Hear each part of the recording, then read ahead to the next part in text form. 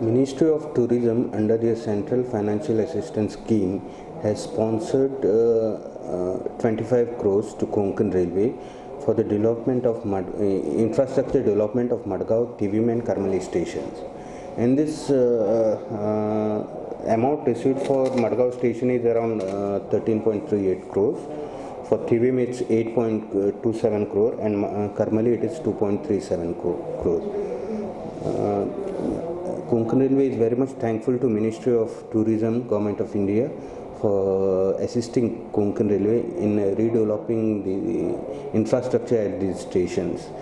The basic infrastructure improvement what we intend to do under this CFA scheme is that development of passenger amenities, then development of parking space, then surroundings of the station, looks of these three stations will be changed drastically.